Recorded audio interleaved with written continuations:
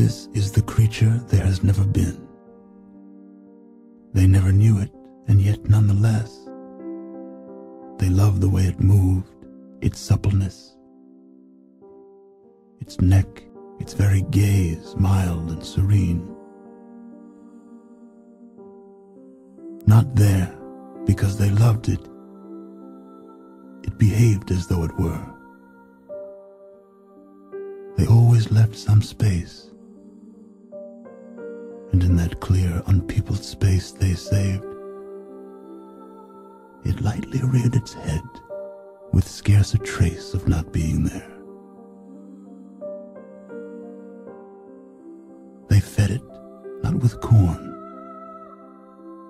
but only with the possibility of being, and that was able to confer such strength. Its brow put forth a horn, one horn.